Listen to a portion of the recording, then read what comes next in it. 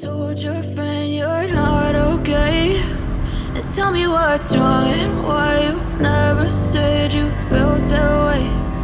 Guess you're trying to stay strong and fake a smile until I look away.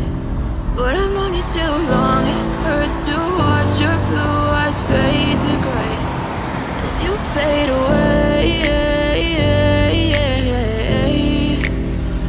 as you fade away. Yeah, I'm about to fade away, cause every time I wake up I feel like it's Monday. Something's going wrong with all the chemicals up in my brain. All of a sudden I don't look at anything the same way. Got a build up of my thoughts sitting in an ashtray. I'm sorry that I'm so... ये Paris France नोटर dam के साथ जो सड़क है, छोटे छोटे hawkers और छोटी छोटी जो शॉप्स हैं उनका व्यू है और किस तरह से लोग निकले हुए हैं। आज जून 15 है, थर्ड डे ऑफ टूर। तो आज हम फ्रांस में ही हैं और शाम को हम निकलेंगे स्विट्ज़रलैंड की तरफ। 6-7 घंटे की ड्राइव है। इसके बाद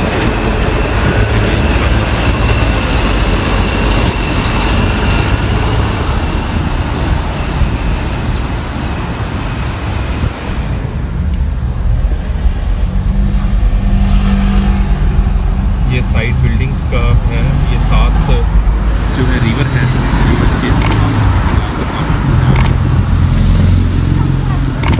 बिल्डिंग्स हैं यहाँ पे, पुरानी हिस्टोरिकल चर्चेज़ हैं। ये जो रोड जा रही है, अगर हम ये सीधा चले जाएंगे तो आगे जाके लेफ़्ट साइड पे एफिल टावर है। ये सारा डाउनटाउन का एरिया है पेरिस फ्रांस का, और ये बिल्डिंग्स की कंस्ट्रक्शंस और इनका स्ट्रक्चर का व्यू है।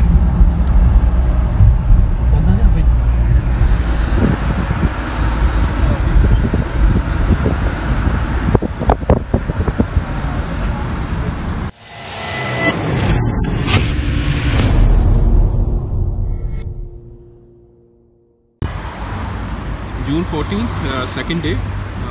We are in Paris, France. हम पेरिस फ्रांस में हैं और ये नोटर डैम का एरिया है और ये रिवर है नोटर डैम का। और यहाँ पे हमने स्ट्रीट के साथ पार्किंग लगाई हुई है यहाँ पे।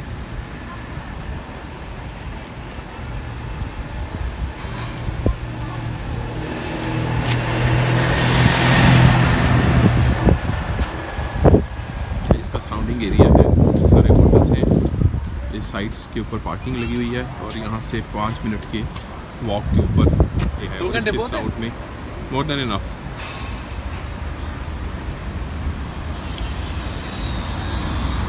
ये सारा सराउंडिंग का area beautifully constructed. Paris France, 14th June, second day of tour.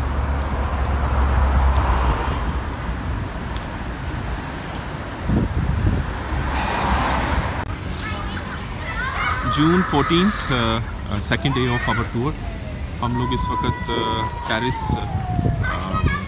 France के अंदर हैं और ये सामने जो आप बिल्डिंग देखते हैं ये नोटर डैम की बिल्डिंग है और इसके टॉप के ऊपर जो है ये स्फीयर है। इस बिल्डिंग की हिस्ट्री, कंस्ट्रक्शन जो स्टार्ट हुई थी बैक इन 1160 में हुई थी और 1340 में ये कंप्लीट हुआ था। बहुत ज़्यादा वॉर्स वगैरह की वजह से भी डैमेज हुआ था ये। और ये एक इनका कैथेड्रल चर्च है। अगर आपने मूवी देखी हो द हंचबैक ऑफ नोटर डैम तो आपने नोटर डैम का नाम सुना होगा। ये नोटर डैम का कैथेड्रल है और बहुत ही हिस्टोरिकल प्लेस है। और इसके ऊपर आप देखेंगे कि डेवल, जिसे हम नोटर डैम भी कहते हैं, नोटर डैम के डेवल्स जो हैं वो इनके टॉप के ऊपर बने हुए हैं। वो भी कोशिश करेंगे कि वो देखें। तो this is called नोटर dam cathedral church. June 14th, second day, हम पेरिस फ्रांस के अंदर हैं और पेरिस फ्रांस के अंदर है। और ये सामने नोटर डैम की कैथेड्रल चर्च चर्च है और ये लंबी लाइन लगी हुई है उन लोगों की जो फ्री एंट्री चाहते हैं। हमारे पास क्योंकि पास नहीं था तो हम इस लाइन में लगे हुए हैं।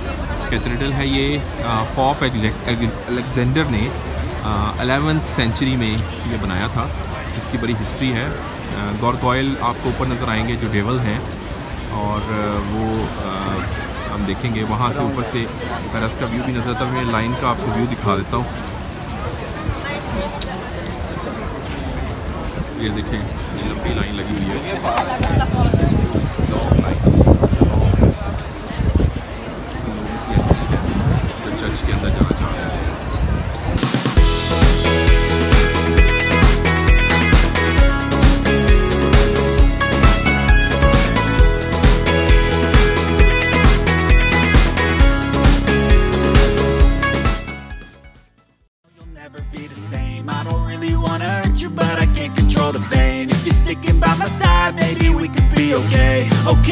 Okay, maybe you could be the change I need today. I promise that I've never felt this way. I really hope that you will choose to stay through all the pain. I know you told your friend you're not okay, and tell me what's wrong and why you never said you felt that way. Guess you're trying to stay strong and fake it.